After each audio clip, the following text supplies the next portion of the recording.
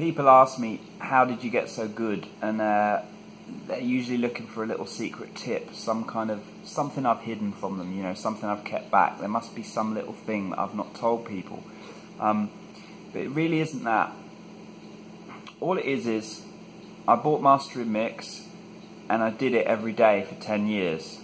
On top of that, I performed live 2-3 times a week as well.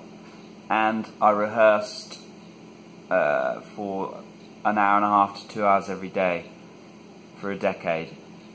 So I put in a hell of a lot of time, and I think really what separates out most people from me is I've put in a lot more time than most people into this. I was all in, you know. I basically decided, right, I'm either going to do music one way or another, or I'm done.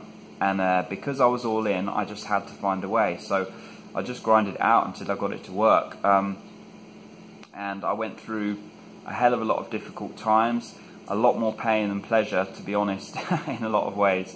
But I got out the other end eventually. And that's the only way, you know.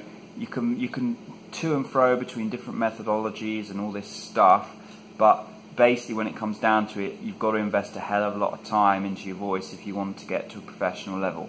So, you know, it's real basic really.